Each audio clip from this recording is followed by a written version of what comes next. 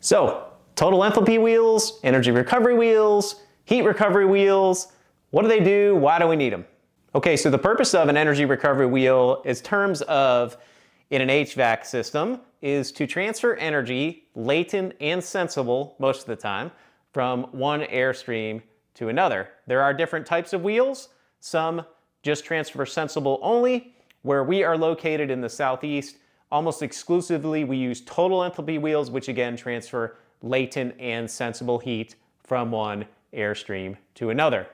There are two primary wheel types of construction. One is a polymer-based wheel, and then one is an aluminum wheel. There are engineering trade-offs to both of these technologies in terms of pressure drop, efficiency, first cost, size and weight, etc. So please look into both of those when you're trying to make your decision of what type of construction to use for your energy recovery wheel.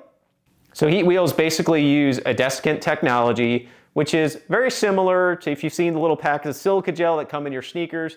So it adsorbs moisture, and it also takes that and it transfers heat as well from one very hot, humid airstream to a relatively cool and dry airstream. Now, if you see behind me, I have a diagram of a very basic energy recovery wheel, which would be applied in this case in a makeup air unit situation, 100% outdoor air unit, DOAS, dedicated outdoor air system, all names for the kind of the same thing, which is a system that's bringing in 100% outside air. Now you can see from the top airstream, this would be your OA airstream, in this case 100% outdoor air. The bottom would represent your exhaust airstream, so coming from your building and going out the wheel here. Now what happens is this wheel spins this way or this way, I'm not really sure. I think it spins clockwise, and it adsorbs moisture and picks up heat from the relatively humid and hot outdoor airstream.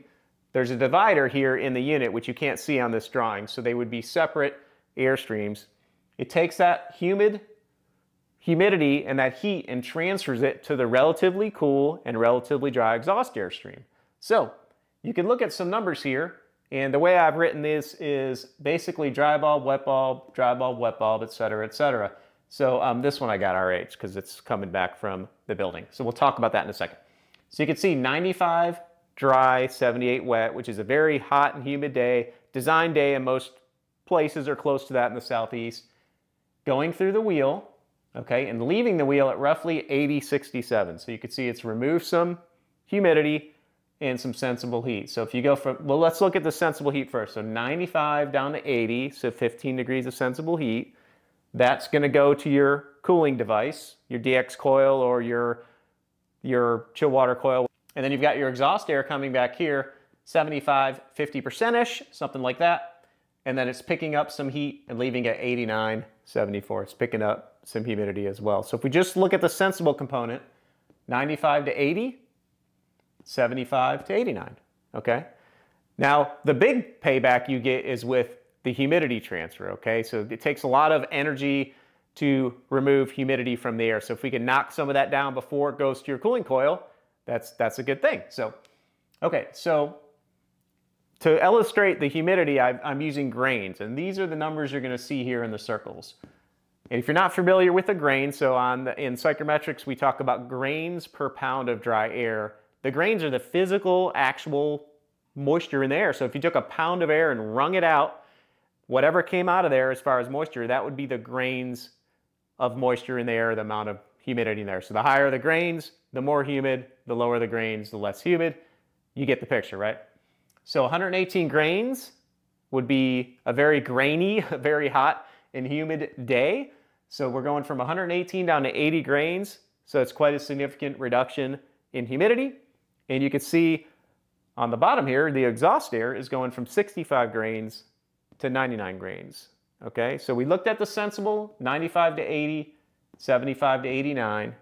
Now the humidity, 118 down to 80, 65 to 99. So that's the basic function of an energy recovery wheel. So heat recovery wheels are great at doing just that, recovering heat, recovering moisture, transferring heat and moisture from one airstream to another, okay?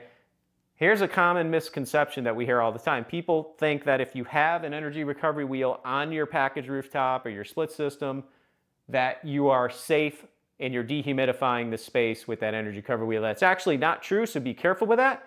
You are removing moisture so that when it goes to the cooling coil has to do less work. But this 80 grains on a design day will not dehumidify your space if you're trying to keep it at 65 grains. Okay, so it's real simple. So one of the areas you might get in trouble with this, if it's a cool, rainy day and your cooling coil's not running a lot, you're not going to be dehumidifying this air. And you can get a very grainy day and still be at part load as well.